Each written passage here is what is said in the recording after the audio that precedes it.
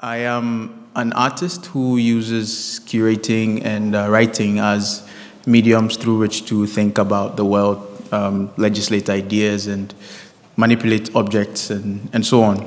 I cannot talk about what I do without taking you back to Black Star Alliance and that community in Ghana. So Black Star Alliance is the contemporary art institution that is responsible for instigating these ideas, particularly in relation to our art education, which came mainly through the missionary and the colonial structures. Some of the curatorial strategies or models that we came up with to work on these exhibitions. So the presence of the curator is important. So when you collectivize this, it works better than having one person do that. The intergenerational conversations go for telling the story of art beyond just one epoch or one generation. Undergraduate students are shown with alumni, faculty, guest artists, international artists, and all of this is to preserve. It's not to hierarchize their participation, but to see how the works work together. Accessibility programming, we don't only think of people who can see. We try to open up the scope of works to different modes of participation. The exhibition as experimental site is important because if art it doesn't have a fixed definition or fixed expression, that means that the exhibition can also transform. Things can happen, things can change within that life that is staged. All of these things are taken into consideration in the archipelago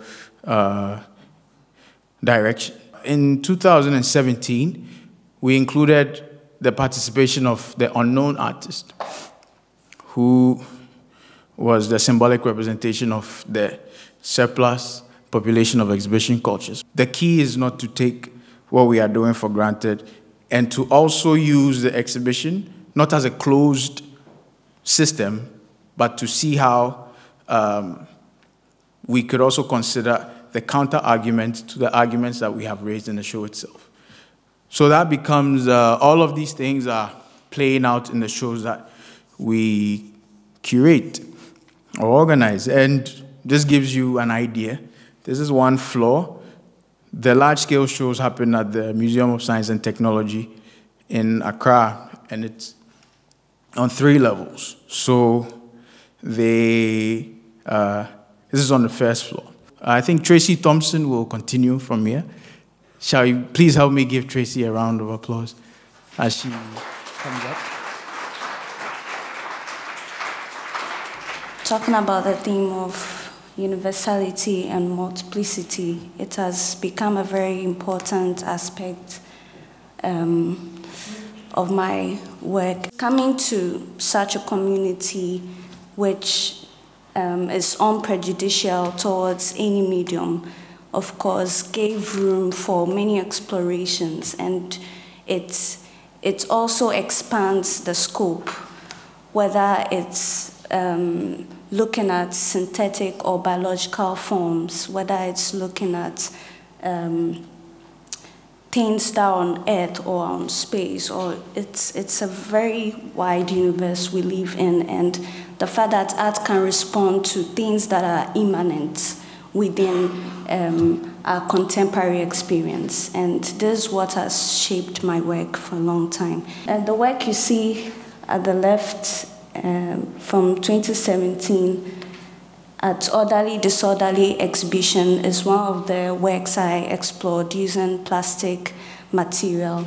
So what you see here is produced from styrofoam, the white packaging that comes with industrial produced gadgets. They are sort of the packages that hold or protect these gadgets, and exploring these materials through various processes. And what